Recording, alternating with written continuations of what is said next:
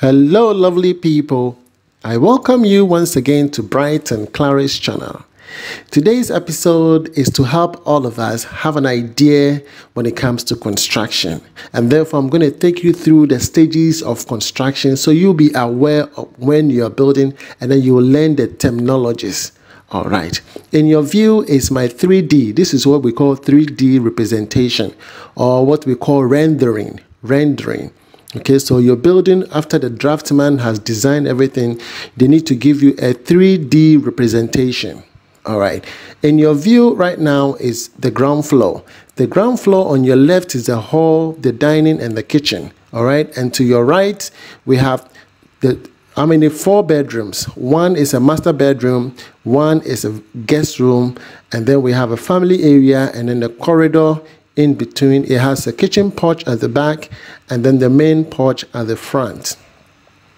It is a first floor building, and therefore this is the first floor. The reason for this is for me to make money. So the ground floor will be for my family, and then the first floor I have 2 bedrooms detached. Okay, so to your left is a 2 bedroom, and to your right is another 2 bedrooms. Okay, both have 2 bedrooms en suite, kitchen, dining, visitors toilet, and all of that. So you can pause it and then watch it. So once you have your drawing, you have your land, everything is secure, you are ready to build. So before you build, you need a foundation plan. With the foundation plan, they have to do what we call profiling.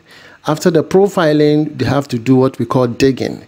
After the digging, they have to do what we call erecting of the pillars. After that, we have to do casting of the foundation concrete. I'm going to explain all of that. All you have to do is note it down. You understand? Just note it down. Profiling, digging, erecting of the pillars, casting of the foundation concrete. So along the video, I'll be mentioning them. You just have to tick them. Okay? Now, after that, the next stage is what we call the block work. You understand? The last one, I talk about casting of the foundation concrete. So from there, we move on to this stage where we do block work or footings. We call it footings. And then casting of the pillars. After casting the pillars, we apply the DPM, or maybe we call it quota. And you have to smear those kind of paint, black paint, to avoid the moist or the mold from coming. Okay, then filling in the gravels or laterites. Are you getting it? Filling in the gravels or the laterite. All of that I'm going to explain to you. All right. And then after that, once you fill in the gravels or the laterite, we do what we call ramping of the gravels. You have to ramp it. And then after that, plumbing takes place. You have to do plumbing. And after the plumbing, we have to cover the surfaces with the black rubber, which is the DPM or the downproof membrane. Okay. After applying the DPM, then we cast the overside concrete. You know, that's what we do. We call it overside concrete. And then we cast that one. So along the video, I believe you've noted all these things that I'm going to be mentioning, all those terminologies, so that you know exactly the stages that we are in a project. Now, before you begin your dream house, you should have your sand and then your stones. Okay, at that time I bought my sand at 800 Ghana cedis, and then the stone was at 1,800. From 2020 to 2021, it was the same price. You need your cement. You would have to provide all the materials. Most people don't know that. Say you provide the materials, the only thing the contractor takes is workmanship. So your focal point should be on the workmanship of the contractor. Now, a contractor will be responsible for carpenter. He'll be responsible for plumber. He'll be responsible for the laborers. He will be responsible for who again? Maybe I'm missing something. Okay, carpenter, steel bender, yes, and plumber, and then electrician. Most people would like to go this way. If not, you can have them separately. A mason's work is a mason's work. So you deal with the mason separately, you deal with carpenter separately, you deal with steel bender separately, you deal with plumber separately. So you can have a fair idea as to how much they are charging. So now, this in your view now, we've dug the foundation. They've erected the pillars. You understand? So erecting of the pillars. So the pillars have been positioned. Most people, that's how they do it. You need to put in the mesh, and then the pillars are erected, positioned, which will be for the first day. And then the second day, they come and cast the entire concrete in the whole ground, as you're seeing. As of now, in your shot right now, these are just the pillars. Okay, so once you're given your foundation plan, you should know the total number of pillars you have. Maybe your 4-bedroom house, you have a total number of pillars, maybe 25 or 30 or 35, depending on the design. Are you getting it? All right, so now you can see that the footings, or with the foundation concrete, these are the terminologies, they have been casted. The first, erecting of the pillars. Now, casting of the foundation concrete. Now, once casting of the foundation concrete is done, from here, we have to do what we call block work or footings. Are you with me? We have to do what we call footings. So this stage is completed. Casting of the foundation concrete is done. Erecting of the pillars. Everything here is done. Now we need blocks. Okay, so here you should know the amount of blocks that is required. For me, 2,500 blocks is okay. Mostly for the foundation work, people use around 1,500, 1,600, or even 1,700 for the footings. Are you with me? Yes, so you don't need that too much of a block. So if you have a 2,000 block on the site, it should be able to do all your foundation work for you. There might just be a few blocks remaining, depending on the structure that you have. If your structure is huge, you need a large sums of blocks. It could be 3,000, it could be 2,500 blocks. Are you with me? So yes, so you need to take charge of your building.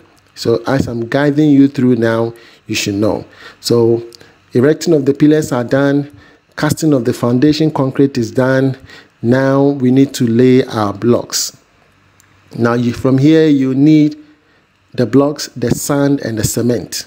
Okay, you need that one. So as you can see, the footings, this is what we call footings. The footings work or the block work has been done in all the foundation. They will come up to maybe 4 levels. When I mean 4 levels, you need to count the blocks. How many blocks have been stacked on top of each other? So you start counting. 1, 2, 3, 4. Some people come up to even 5. Why? Because they want to raise the structure such that when it rains, water does not come into your room. Your building height should be a bit, higher than that of the main road.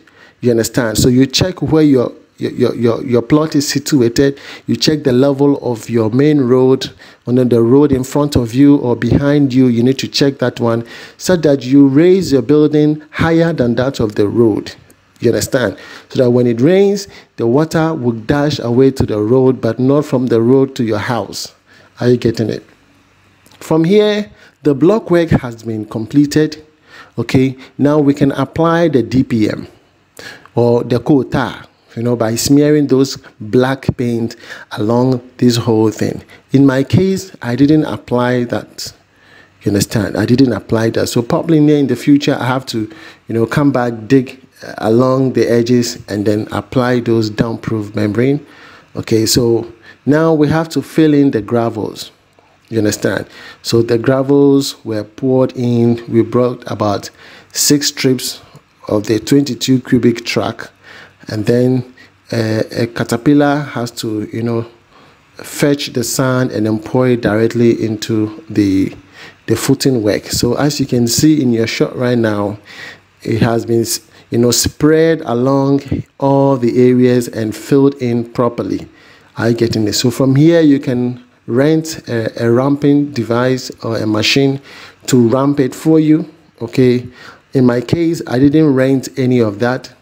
Okay, after pouring in the gravels and then leveling it up, we allowed the rains to pour on it, and then it sank by itself. All I did was what we call the German concrete.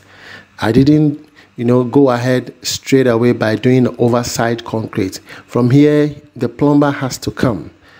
Plumbing work has to take place. You understand? So in my case, I did all the plumbing works all right, but instead of me to cast the entire surface with the concrete, I didn't do that. I only casted the concrete at the edges where the blocks will be laid. Are you with me? Yes. So once we get to this stage, you need another set of what? Stones. Initially, I used one gravel and then one trip of a sand for the foundation work. Now I'm going to the next stage. So in your shot is my contractor, okay, Mr. Richard. And from here, we are planning on doing the plumbing work. After the plumbing work, we're going to do what we call the German concrete, because I didn't want to rent the machine for ramping. It was, for me, I didn't want to do, I want the entire structure to sit naturally, because I was not in a hurry. Yes, perhaps some people want it quickly, so they have to rent a ramper to ramp it for them. They pour so much water in order to sink the sand. Are you with me? But in my case, I didn't do none of that. All I have to do is allow the sand to sink just by the people walking on the surfaces up and down. You know, that alone was enough, and then the rains will come on top. So here I'm going to do the German concrete. So where the blocks have been, exposed, all the blocks areas will be exposed, and then we'll cast a little bit of concrete on the surface. Now before that, there's something we call the ground beams. Okay, ground beams. You will see, I will explain the ground beams for you so that you will understand. Ground beams are really good in helping the building when the building is settling down completely, because after some time your building will settle down, it will sink, and therefore you need to do a ground beam so that it will prevent cracks from coming up all the way to the building. So in your shot, you see this is what we call the German concrete. The German concrete, you cast a little bit of concrete along the edges where the blocks will be laid. Hadn't it be that we're not doing a German concrete, the entire surfaces will be covered with concrete, and that's what we call the overside concrete.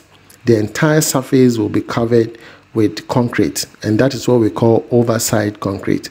But at this stage, this is what we've done. I have done a German concrete. Now the contractor is explaining the plumbing works that has been carried out. So all plumbing work should be done from here. After the gravels have been poured in, and then you have the money to do your ramping, then plumbing works will come.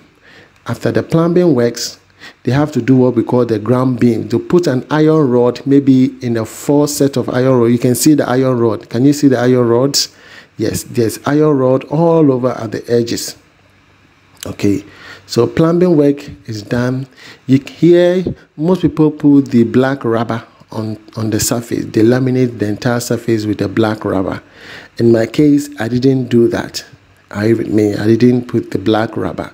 So all these are many factors you need to factor in that may make your building costs go a little bit higher. Because I was considering my soil, okay, the environment in which I'm building, okay, I realized that I will not be affected that much. But hey, nonetheless, I have to apply that later now. So I will do that at the edge. Okay, along the edge of the entire building, I'm going to dig back into the foundation and then apply the waterproof, okay, and all of that in order to safeguard myself in the future. All right, so plumbing work from here should be completely done.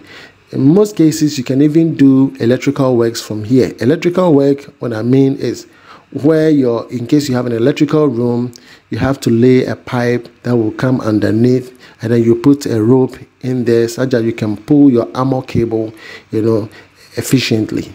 Are you with me? So look at the edge where the contractor is working. Okay, you'll see an iron rod on all the edge. You see on your left hand side on top of the blocks, you see the iron rod. That is what we call the ground beam. Ground beams helps the building from cracking when the building is ready to sink down, because after some time it settles down. Are you with me? So the ground beams are very important. Some people put the iron rod on the entire surface, and that's a lot of money. Okay, you can just put them along the edges of the block work, along all the 4 corners. You can put the ground beams there, and then the center of the building, the ground beam should go in all those areas. Are you with me? So all the bathrooms and then the toilet, all the piping work was done by my contractor, Mr. Richard. Okay, yes. So he did everything from beginning. Everything was done by the contractor. He was responsible for the plumber. He was responsible for carpentry works. He was responsible for steel bender. Are you with me? He did. So all I have to do was just give him the money based on agreement. You understand? So if you watch my episode 8, if you haven't watched that, I encourage you to watch my episode 8, where I talked about the cost of building. Now, the cost of building, I categorized my building into 3 phases, and up to this stage I called it phase 1. Okay, this is my phase 1, and in my phase 1 my total cost was barely around 30,000 Ghana cedis. That's at 2020, in the year 2020. Are you with me? Now, adding the downproof membrane and other few things, and then looking at the cost of blocks and other stuff, we can estimate around 50,000 for your foundation work, around 50,000 Ghana, depending again on the size and then all the things that you put in place in your building. Are you with me? You can budget around 60,000 depending on the capacity. If you have a garage and a 4-bedroom, you have a laundry room, and you have all of that, you can categorize and then say, okay, around 60,000 Ghana cedis should be able to do that for you. Now, this, as you see, is what we call the superstructure. Now, after the German concrete has been done, then footing work again begins, which is what we call the superstructure. Are you with me? The superstructure, again, you can count the number of blocks that should be laid. It should be about 9 blocks when you count it. So you can pause and then count the blocks. It should be what we call the 9 course. After the 9 course, then a lintel beam will come across on top of all. We will cast the concrete on top. So you can see he placed a block on top of where the pillar is in order to get what we call the top level. Are you getting it? So he's getting the top level so that the whole building will be uniform.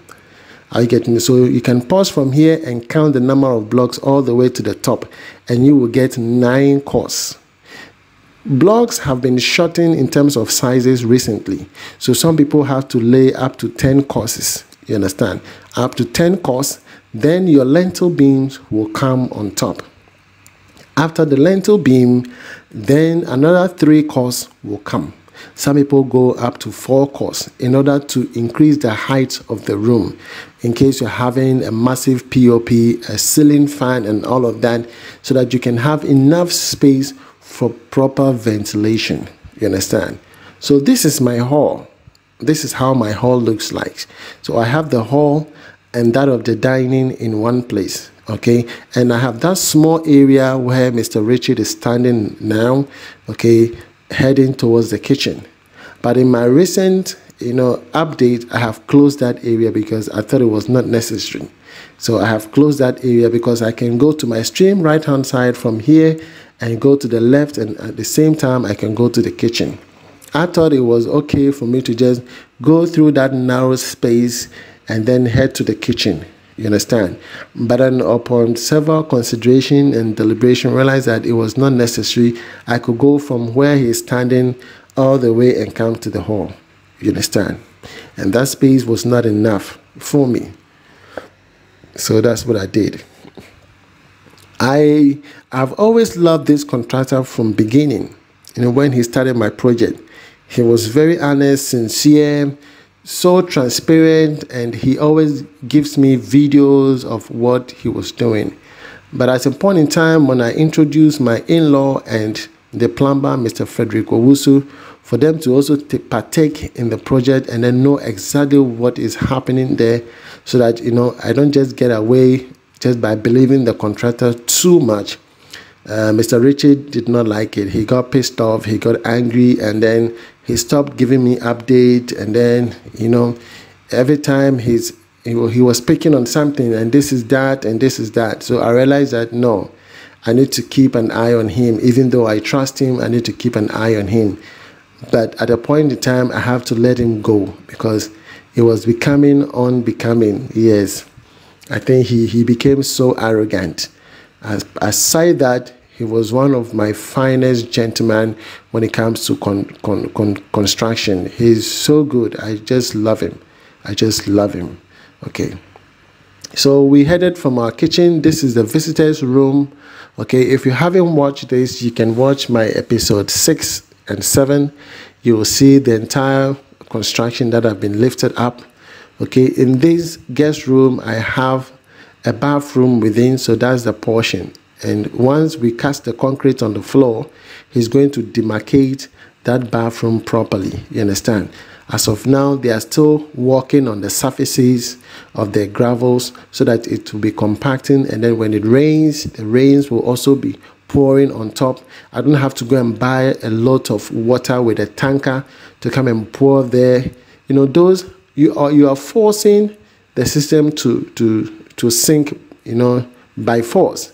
And you need an ample time for the gravels to settle. You understand? And if you don't do it properly, you know, you cast the concrete, and when it's settled properly, you will hear a sound when you're walking on the floor, because there had been a hollow underneath the concrete and that of the gravels. Okay, so that's my corridor. Okay, and then to where he's pointing, you have 2 bedrooms there, and then in the middle I have a toilet, and that of the bathroom is a common toilet and a bath for those 2 bedrooms, because I did that for my kids.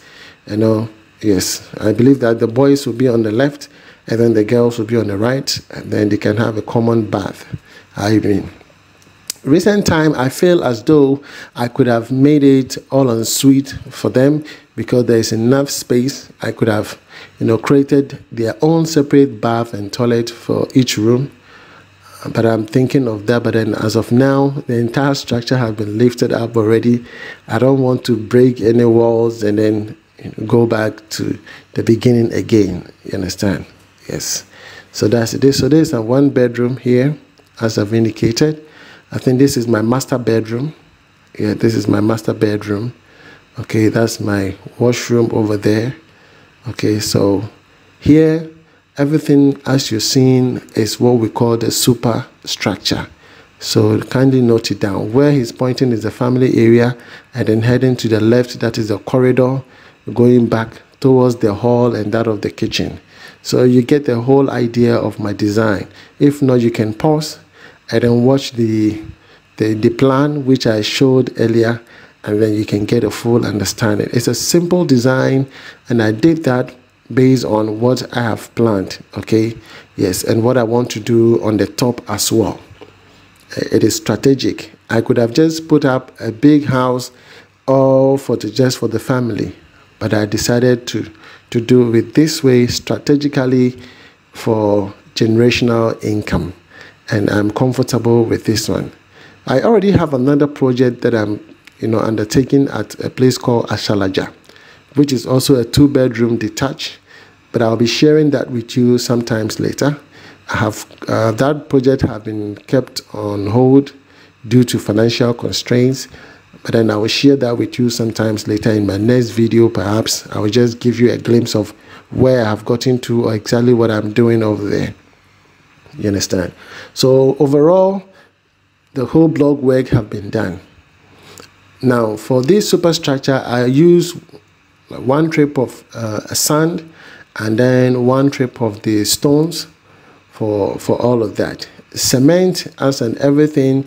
If you go and watch my episode 8, I give details on cost of building. You know, I broke it into 3 categories. Phase 1, which is the foundation. Phase 2 is a superstructure, and then phase 3 is what we call the decking. You understand? So from here, they're going to cast the lintel beam on top. As you can see, the lintel beams have been casted, and then they are adding an additional 3 blocks. Okay, and in total, when you count the blocks, it should give you 12 layers of blocks, 12 courses, or you understand, we call it 12 course. Are you with me? Some people can go up to 13 course, depending on the height they are requiring for. Perhaps they want to do a ducting air conditioning. Yes, you need an ample space at the top in order for you to be able to do a ducting air conditioning. Are you with me? So the total blocks that I used for the superstructure was, let's say, 2,700 blocks. Mostly they say 2,500, but definitely you need to add a little bit because some are broken, you know, some are used for other things. And then they create a bench out of it. They will stand on it and it will break. So you can make it around 2,700 blocks, and it should be able to give you your complete 4-bedroom house. Are you getting it? Yes, it should be able to give you, depending again on the design that you can estimate around 3,000 blocks, and it will be able to give you that as well. If you're having, let's say, a ground floor, the hall, and then a guest room, and then the kitchen alone, visitors toilet, and then on the top you're going to put a 3-bedroom, and that, yes, 3,500 blocks should be okay for you, and you'll be good to go. Are you with me? Yes. So as of now, we left the entire building for almost about 6 to 7 months after the lintel was casted, all the pillars casted, and everything was done. I was financially, broke. I needed to save some money for at least that 7 to 8 months and then come back. So you can see that the entire gravels has compacted properly because it rained and rained and rained, and look at the entire place. We have to clear all of this and then begin our construction. Are you with me? Yes, so everything has compacted properly. Once they remove all the weed, you see, look at the edges. You see, all the edges have compacted properly. If you were in a rush and you poured water, you will not see this. But after you have casted the concrete, you see there will be a space between the concrete and the gravels. Look at the edges. It has sunk properly. And the structure is sitting on the block so that there is no issue. Okay, this is the family area heading to the master bedroom. Okay, so this is the master bedroom. To your left is the washroom, and that is my room. Yeah, this is all I want. I don't want it so big. No, it's okay for me. All right, and this also is okay for me. All right, so here, because the entire plot was fenced when I bought it, okay, I needed to create a gate by myself, so I have to break this wall.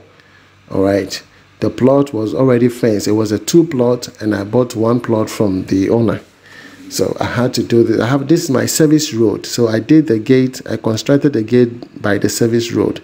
On the other far end over there, that's where the main road is, but I don't want to break that wall yet. I want to wait.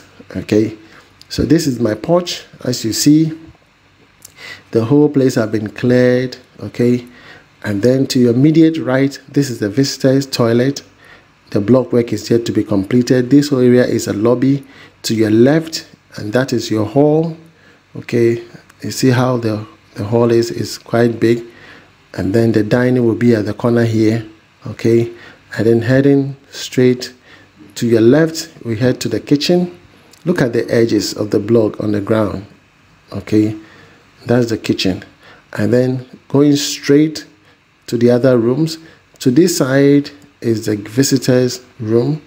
All right, that's the visitors room. So you take this corridor and then you head straight. To your left, you have 2 bedrooms here, one on your right, which you're seeing right now.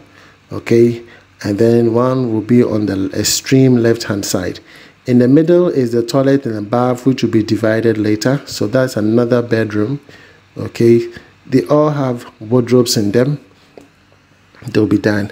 This area is a family area, just for myself and my wife sitting there, and perhaps the family. And this is the master bedroom.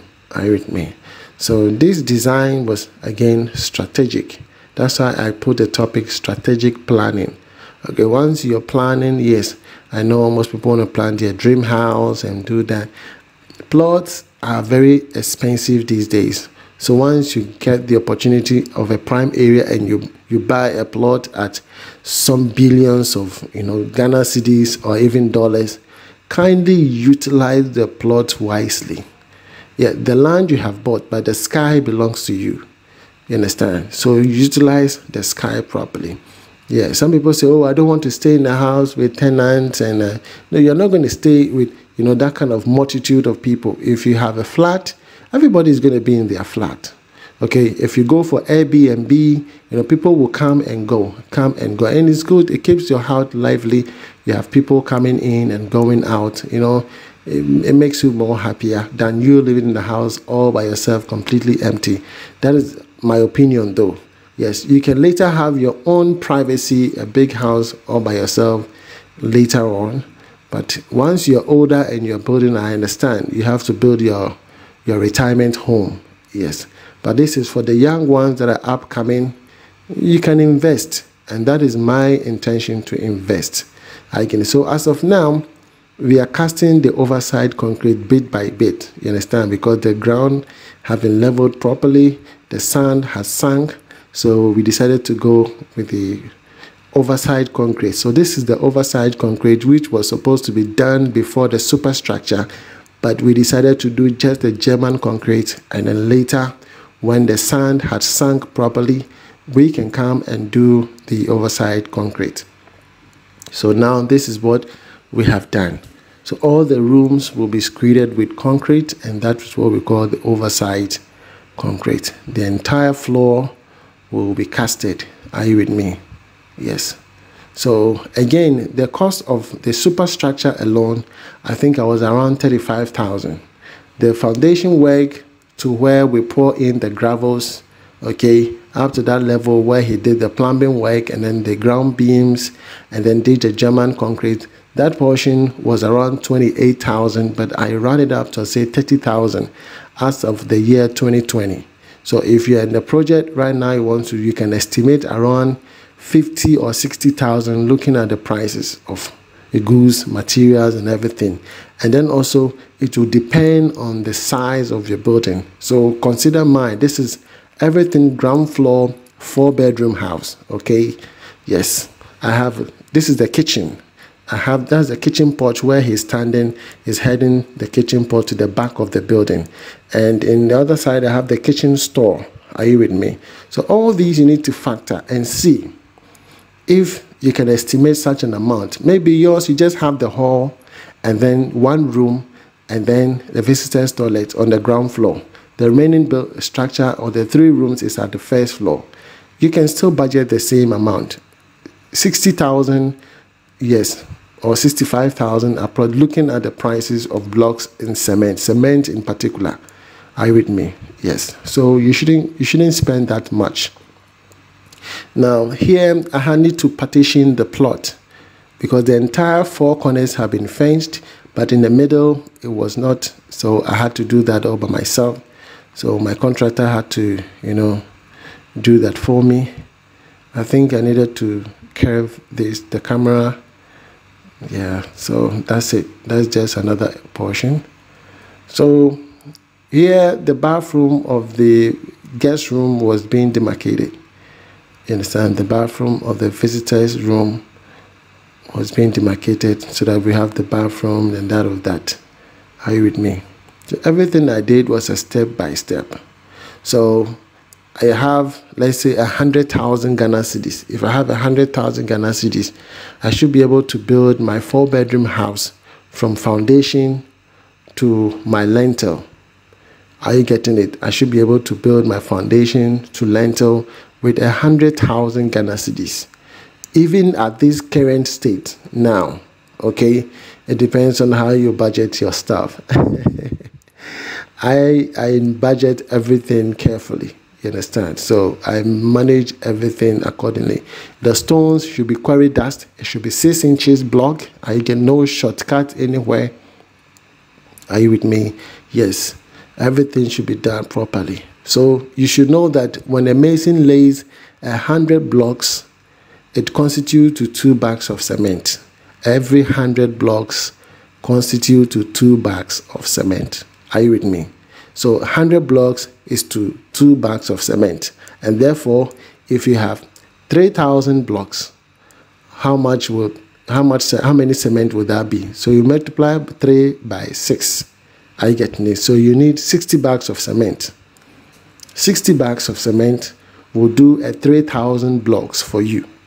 Don't let the machine say, oh, mommy, for 200 bags. No. When they say that, you should know, tell them, calculate, mommy, I didn't know we here 200 bags. You know? Like I'm saying, every 100 blocks constitute to 2 bags of cement. 2 bags of cement. And therefore, 3,000 blocks will constitute to how many bags of cement. You multiply 3,000 by 2. Okay, 3,000 by 2 divided by 100, you should be able to get your value, which is 60 bags of cement. Are you getting it?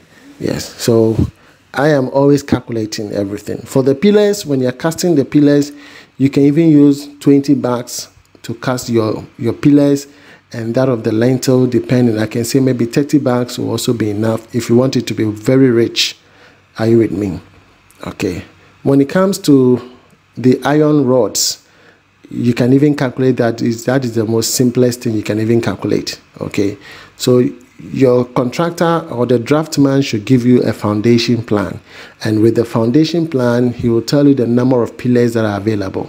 Okay, and I'm going to do another video to explain to details how you can calculate your iron rods based on the number of pillars you have, so that a steel bender cannot come and say, oh, buy 2 tons of this, buy 3 tons of this, and buy 4 tons of this, everything ton, and you end up losing all your money, and you can only see a small amount of iron rods. Are you with me? Yeah. If it is a decking, I can even do that. You can even go step by step, but that is for a higher people to understand. But for your own 4-bedroom house, man, you should know every step of the way, be in tune with your project. Are you getting it? Yes. So you can see on top of the lintel, we have 2 courses. Okay. Yes. Because of the size of the block. Are you getting it? Yes. The decking is going to come, so we didn't want to go that higher, because the decking beam will also add another concrete over there. So this is the 2-bedroom on the right and the left. This is their toilet and bath. Are you with me? This is their toilet and bath. So if you haven't watched my episode 1 up to 7, kindly go back and watch episode 1 up to 7. You'll see all that I've explained right now. You'll see it in stage by stage. Stage by stage, okay? Everywhere the blocks have been laid up. So as of now, I'm only waiting for the decking. As of now, I'm only waiting for decking. And I needed to save some money as well. Are you getting it? So I will take you there, and then we will learn about that in my next episode for the decking. Thank you for watching. God bless.